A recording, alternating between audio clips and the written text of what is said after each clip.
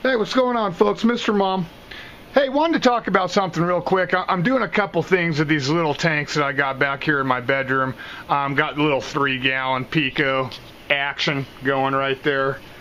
Some paintball CO2 working. Let me turn the lights back onto this, at least one of them.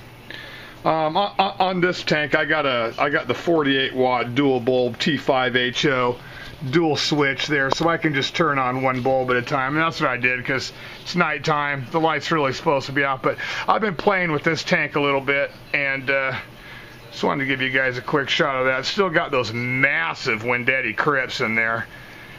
Didn't have the heart to take those out, so I just trimmed them back a little bit so they were back behind there and not so obtrusive. SP Japan, guys, I've got this in the store right now. I haven't put it up there yet, but by the time this video's up, it should be up in there. There's a couple different names for this stuff, guys, but it is SP Japan is one name for it, is like a subspecies for it. It's a hydrocoidal. But there's, lots of different subspecies and stuff. Got the red rock kicking.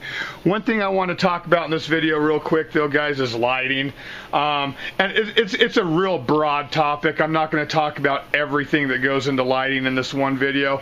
But I just wanted to show like a distinction between the LEDs and T5HOs and talk about that real quick. And I think right now in the industry, unless you're running smaller tanks like I am now, but let's say you're running bigger tanks, 55s, 75s, your best bet, guys, is to go T5HOs still at this point, price-wise and everything.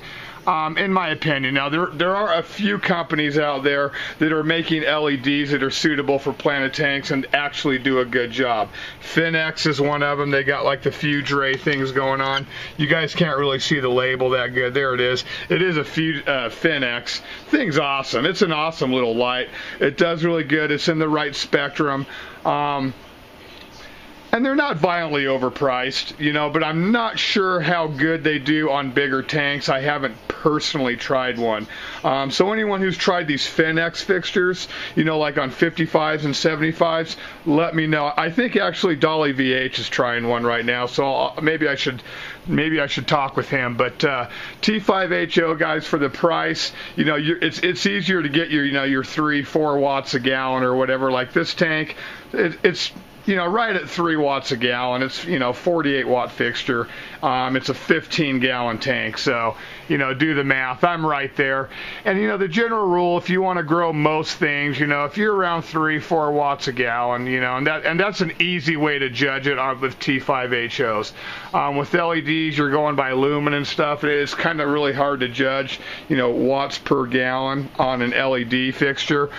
But you just want to make sure you're getting the high par, the high output LEDs, and that you're getting a good, the spectrum that you want, This is I need to top this tank off, so I'm sorry about that, but just wanted to talk about lighting real quick, guys. And I've been getting a lot of like novices calling, a lot of noobs calling, just asking about light and seeing what they can run with like T8 lighting and stuff. And let me just say this, guys, nothing that's worth a crap anyway. You can do like low light stuff, Anubias, Java Ferns, stuff like that. But if you really want to, run decent plants and, maybe get a little color, maybe some carpeting action going, you're going to want, at least 3-4 watts a gallon. And that's just like the old school, way of rating your wattage is watts per gallon. So anyone knows a good way to go with LEDs? I mean, I don't really know, but I just know that I've tried a lot of them, like those Marineland ones you get at PetSmart, garbage. Those things don't do anything. They're garbage,